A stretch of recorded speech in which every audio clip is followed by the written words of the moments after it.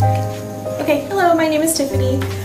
We started out coming to the Reproductive Science Center back in 2009. I'm in a same-sex relationship, so obviously there are struggles there with reproduction in general, so we had to do assisted reproduction.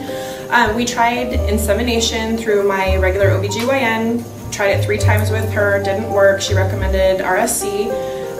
Came to Dr. Willman. We tried it 3 more times with her, didn't work. She recommended IVF. So we did IVF, and fortunately it worked the first time, even though we went with the, try 3 IVF and 3, transfers. So on December 30th, 2010, we welcomed my son, Braden, and he's almost 3 and a half at this point, so he's a bundle of energy and crazy, and I love him to bits.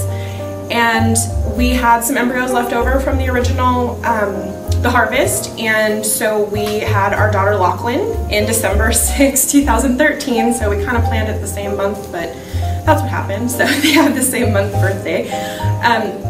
But that was pretty much how we got involved.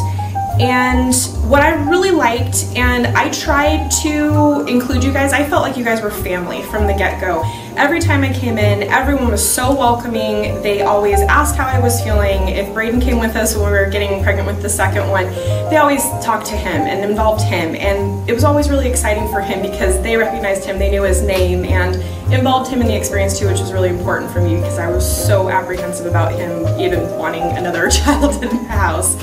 So every time a test was suggested or anything like that, it was always explained, and any apprehension I had was immediately gone because when we were doing this, I had no idea what I was getting into or what we were doing, so I was nervous, I was scared, and we had to do sonograms and obviously the procedure to harvest the eggs and all the injections, and those were always explained. And my IVF case manager, Jennifer, was always willing to answer the phone. I'm sure I called her a bazillion times asking, where do we do the injections? Can I come back in for more circles? All these things, and everybody was so accommodating.